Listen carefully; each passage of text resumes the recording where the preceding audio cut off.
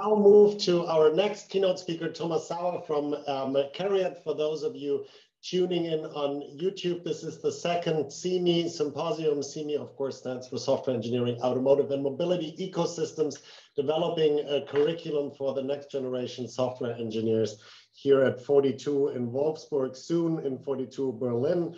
And Thomas comes to us from the enormous venture. It's not a startup, but it's certainly a venture inside the Volkswagen Group.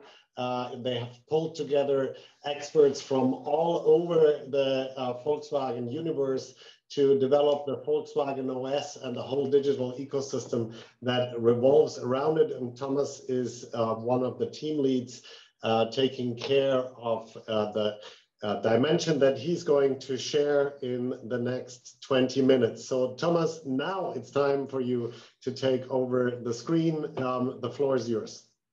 Okay, Mark, thank you for introducing me. And yes, it's exactly what you said. Hi, I'm Thomas. I'm from CARIAD, and we're the new kids on the block when it comes to the Volkswagen Group. And being a new business, I guess it's always a good way of introducing ourselves by telling you what we're actually doing. So I'm speaking to you from a, let's call it a division called Digital Business and Mobility Services. And what it is all about, well, Max already outlined it. So I hope this is now working. We are part of this huge endeavor that the Volkswagen Group is now taking a stance at. We try to provide an automotive platform including the Volkswagen OS that will run inside of the vehicle, but also the parts we are doing together with Microsoft when it comes to the automotive cloud. But someone needs to pick up this and lend it towards the consumer. And this is us. This is Digital Business and Mobility Services that tries to make sense out of all this and provide good customer service. So when you look at CARIAD, so we are doing essentially 5 distinct features, 5 distinct functionality blocks. First of all, of course, is the automotive platform itself, just outlined, and then there is top sitting parts running within your car. We call it intelligent cockpit and body. Then we have, of course, autonomous driving, which is also a huge part of the 42 mission. Then we have vehicle motion and energy, which is becoming, of course, more and more important when you look at battery electric vehicles. And then it's us, Digital Business and Mobility Services. And I'll dig a bit deeper what we are doing in just a minute. But having said that, Max said it in the introduction.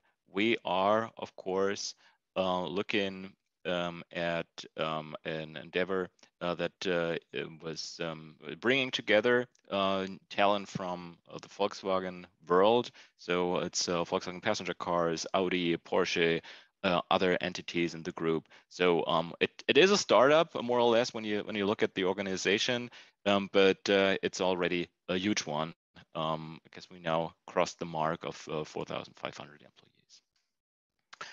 Okay, looking at this, so what is it now that we are doing? We as software developers at Digital Business and Mobility Services. In short, we develop software that connects our customers. We are producing the software you can actually use as a consumer. Think of mobile apps, allowing you to control certain car features. And looking at the organizational aspect, we do exactly what we just heard about this source idea. We act as more or less the home of software developers who then go into the various teams and simply do that, develop software. We are working fully integrated within product teams. So there is no separate business unit. There is no silo where people need to cross organizational boundaries, but we really work fully integrated on these exact pieces of software. Our strategic target, you can look this up in various newspaper articles, of course, is we want to do 60% internal software development. But that also means hey, still 40% of the software needs to come from elsewhere. And we'll see this in a couple of minutes. Of course, we of course rely on open source. We of course rely on expert knowledge from outside of the company, and we'll of course still continue to use that. So speaking of the organization, it's still a journey. So right now, when you look at my own team, we started with a single developer back in April last year when we started. And over the course of the year, we pulled together talent from across the group. We hired from day one. We did a lot of recruiting events. We still do that. And over the course of a year, we've grown to 40-ish people. We're, as with 42, we are also an international thing. We have now close to 12 nationalities working together. We are working in Wolfsburg and Berlin as of this speaking, and we're living the DevOps mindset. We, of course, want to share knowledge not only within CARIAD, but we also want to bring in knowledge and expertise from the outside world as well. And in order to do that, we founded something we call Software Development Guild that pulls together then ideas about quality standards, best practices, patterns, whatever it is, to the actual development teams. And for experimentation, we also started something called Learning Innovation Day. And this is also still a growing thing. Okay, that's the organizational part. So, but what are we now doing? In essence, we are creating an ecosystem. Just for illustration, you can think about, of course, the car running in the field. In case of the Volkswagen Group, where we are looking at 10 million cars sold each year globally. That's really a huge number. And when you look at the cars of already floating around in Germany alone, it's a huge fleet. You can talk to and you should talk to, because it's ubiquitous that we have all sorts of problems when it comes to the transportation sector. So connecting all these cars is a good idea to actually make good use of this fleet and to learn something about the habits of those using these cars. In order to offer something to our consumers, two examples here. We have a website called My Volkswagen, for instance, for the Volkswagen brand, or the WeConnect app, where we can control certain features. But it's not done exclusively for one brand, but we at CARIAD want to offer these services to all brands working together inside of the Volkswagen Group to provide good functionality across all the brands, across all the car lines available. And of course, you guys can imagine, we have a plethora of additional systems involved. It's not only a website and an app that need to talk together, but think of hundreds of backend systems, dozens of front ends, not only for the consumer, but also for the B2B domain, for rental agencies, for all sorts of users sitting at their desks at retail ships, things like that. So it's really a huge ecosystem, and we are part of it. And as CARIAD, we are the premier provider of this ecosystem to the brands.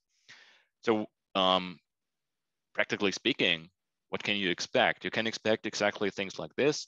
So expect an app. Our developers, and I'm more than happy that two of our team are also participating in this very Zoom call. They are actually creating this app. That's the user experience then you can see. And this is one of the premier touch points to this aforementioned ecosystem. And in order to, of course, to do that, you need all sorts of interconnectivity. You need all sorts of interfaces that features like turn on AC, or start auxiliary heating, or open door, that this is actually working. And it's becoming more and more important. So think of car sharing, things like that. In the future, it will be more ubiquitous that you no longer need a physical key or something to access a vehicle, and yeah, this makes it, of course, very interesting for a car maker. So now, when it comes to producing software, and I'm more than happy to be here today talking to software professionals. Well, it's no surprise that we definitely need to go a quality first approach. This is really something we want to build inside the genes of CARIAD, because we are a traditional car maker now turning towards a mobility service provider. Why it might be forgiving for a startup, for someone who still needs to prove that they can sell a product in volume. We're an established car maker. So when something goes wrong, it's negative press all across the place. And especially if you are the Volkswagen Group, which had its share of negative press in the past. So we want to go quite rigidly regard when it comes to quality. But of course, we want to do this in a modern way. So it's not the thinking that we write longish specification documents and then hope that someone reads it. No, we are going the path of test-driven development, of continuous integration, continuous deployment. We are heavily investing in DevOps and surrounding this via agile methods. So once again, practical example, what does this mean? If you are part of our team, you would use tools like TestFlight to provide nightlies and to provide release candidates and provide this to a huge number of test users to provide this on the mobile devices of typically relatively large product teams. Of course, there are a lot of organizational hurdles. Of course, you need to make sure that this thing is running on a larger scale. Typically, our applications are delivered in many international markets at the same time, but tools like this enable us to do things in a highly automated way. Sum things up on this end, yes, testing and automation is it that keeps us running. Without that, we would not be able to produce the software in the quality we need. And of course, we rely on expertise coming in from the outside while we are writing our own code when it comes to talking to the car, because we see this as the core competency of a car maker. We rely on the expertise, on the tools available in the market, like TestFlight, but also on best practices learned elsewhere. For instance, looking into things like GitHub Actions that allows us to automate huge portions of our activities. As you all know, it would be really, really tedious if you would have to do things manually, like having to think about that you need to start some integration test cases or something. So we try to automate whatever is possible. So just said, a typical example is GitHub Actions. But that's not all. Of course, when you do a pull request these days, typically you start to run a plethora of processes in the back, and you need to maintain this. This is part of the code base. This is part of the overall complexity of writing software these days. But without it, we cannot live up to our quality first principle, and we are more than happy to invest in this. And it would be great if over time we would also use a format like or a program like 42 is offering to bring in fresh talent, sharing the same quality first thinking, helping us to improve over and over again, and perhaps in the future even contribute to these open source projects or collaborate with other companies investing in these areas.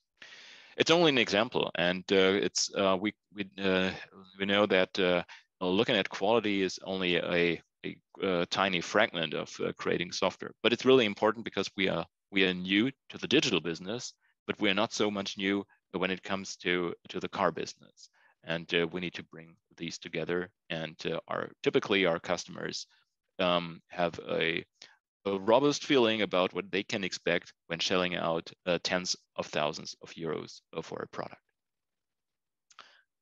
Okay, I already touched this, this is what our organization is looking at. We want to foster information exchange over a software development guild, touching all the areas I just mentioned. Somebody asked in the introductory round that he or she didn't know what software development 2 means. Well, at CARIAD, we are growing so fast that we now introduced a competence center approach. And in order to overcome the silos we just heard in the first keynote, so we have started with a branch called software development. Then we simply added a second one, and now we are looking into creating a third one. And this is all part of a larger development cluster where we enable our developers to shift between projects back and forth. But the information exchange about the processes, the principles, quality standards, talking to third-party services, having new ideas about identity and access management, because OAuth 2 is not everything. All this is happening in the Software Development Guild, and if some of you participating today are interested in perhaps joining us for some information round or a short presentation, just give us some hint, and we take care of the rest. Ooh, that was now a rush through what are we doing. It's still a lot of work to do. So I conclude my presentation with, of course, the most obvious: we are hiring. So if you know someone who wants to join this new thinking in the automotive industry, please drop us a line. And yeah, that's it. So now, Max, I guess then it's once again Q&A. Well, first of all, it's a big thank you and a round of applause. This is a great insight, and I believe the video might actually get some traction, because a lot of people are curious what's going on at CARIAD, and it's good to get these individual peaks. We can also share another presentation by one of our CARIAD fellows, Nari Kale, who nicely introduces the 5 pillars of the CARIAD business approach, or the way that you are organized. I'll move back to get you on the video, and I want to open the floor if someone from the audience has a question, and we can engage in some conversation. Thomas, thank you so much, by the way, for sticking to the time. I think we are able to move into lunch mode with the announced 10 minutes delay. And Mario, you raise your hand. Please come in with a question. Hi, thanks a lot for the presentation. I found it super interesting. I really like the DevOps approach that you're using for digital services. I think it gives a lot of agility. My question is the following. I understand that the development of the software inside of the vehicle is still very much bound to a more waterfall type of model, for example, using automotive spice and functional safety, etc. So how do you see these different 2 approaches, and are you thinking of a way to bring them together? Absolutely. So you're right. So when you look at what's happening in the embedded software development space here at CARIAD, of course, we need to always distinguish between aspects like security and safety. When it comes to safety, you are bound to a lot of regulation. The automotive industry is one of the most regulated industries in the world. So you have to be very careful, because in the end, you need to have a product that you can sell. So certain assertions that are right now done, let's say on a manual basis, are more and more automated as well here. So we see a lot of ideas coming in from the digital business space into the traditional engineering space. It's still a way to go, but we are trying to shift the portion of work that's done in, let's say, our domain, and reduce the amount that needs to be done in the traditional space. So put more things on the cloud, so as a bold statement, and do less within the car, because the less software you have riding around a town, the less you need to take care of when in case there's an accident. And there are a lot of services we see now in the market bring these things nicely together. Think about a very unpleasant thing like a car accident.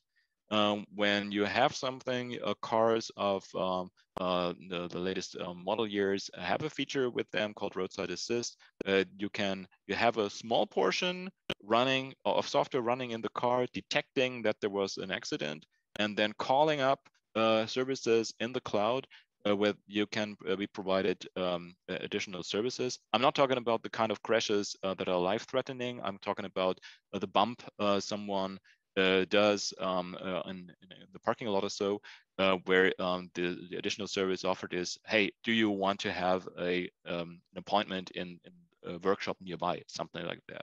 But you can do that. And in the old world, you would have had a full run through ASPICE processes for the entire flow, but that's then the sex appeal of having an ecosystem like this. And all the major car makers are going in that direction. But since we are much in the volume market, we of course need to always make sure that it makes sense in such volume situations. So long answer for a short question, but I hope this puts things into perspective. It's about the substance, about the length. Glad you are saying that. One of the nice things, if I may point that out, is again, we are amongst engineers talking real stuff. This is no public relations, press stuff. We really want the truth and nothing but the truth, right? No need to pretend. In fact, the more open we are about the challenges we have, the better we can solve them together. I think that's a general notion. There is a couple of questions in the chat, and Alex Pretschner from the TU Munich has, I think, an interesting observation. I'd love to hear your thoughts on it. He observes that German OEMs differentiate with a lot of variety in configurability in their models, while Tesla, for example, doesn't, right? They give you one car. Do you see this distinction with the high configurability continue into the future? What at your work at CARIAD? Well, that's something very specific to the markets. Tesla's coming from the US, and traditionally US is a stock market where you can go to the dealership, buy a car right away. In order to do that, in order to be able to do that, you can only have a limited offering. So you can, for most manufacturers over there, only offer 2 or 3 car lines. We see this trend coming to Europe more and more when the switch is done to battery electric vehicles, because in these kind of vehicles, you typically have infrastructure to do customization in a different way. You see that you can do your customization on a software basis as well by features like a function on demand. Tesla also pioneered here. There's a feature where you can buy more range, for instance, which is really a function on demand stretched to the extreme. But we'll see less variety when it comes to the hardware, but more variety when it comes to the software. And this, of course, is then CARIAD's business, providing the infrastructure, providing the actual services to come to this new thinking. Because we also see the trend that consumers these days, when buying a car, and huge organizations buying many cars, that the trend is that they do not no longer find it attractive to select between 20 or so different colors of certain materials, but they find it more attractive to see services that connect to their infrastructure. Consumers like to connect to perhaps services offered by Google or someone else, and organizations like to connect to their own IT. And this is becoming more and more important when you look at battery electric vehicles, because the most basic service is find out about the range still available when entering the car. And yes, by offering customization options here, you get a better advantage in the market. But on the hardware side, we see a clear trend to reduce complexity because complexity in hardware always means a high production cost. Very true. And as we can tell that you're knowledgeable and opinionated about these topics, I do think that it's worth organizing another CARIAD knowledge sharing sometime in the close future, where we can then really spend more time also in the conversation. I see Alexandra asking about security. I see Mark asking about integration of existing apps and landscape, right? This is certainly also interesting for all the third parties that are contributing to absolutely run. I would suggest that we take a break now, and I hope that you can be around also later on, and that we can continue the conversation. Sure. Certainly, the contacts of all fellows are available on our Notion page, and that way, you know, the idea to mingle and exchange and build trust and relationships across organizations is part of the design and purpose here.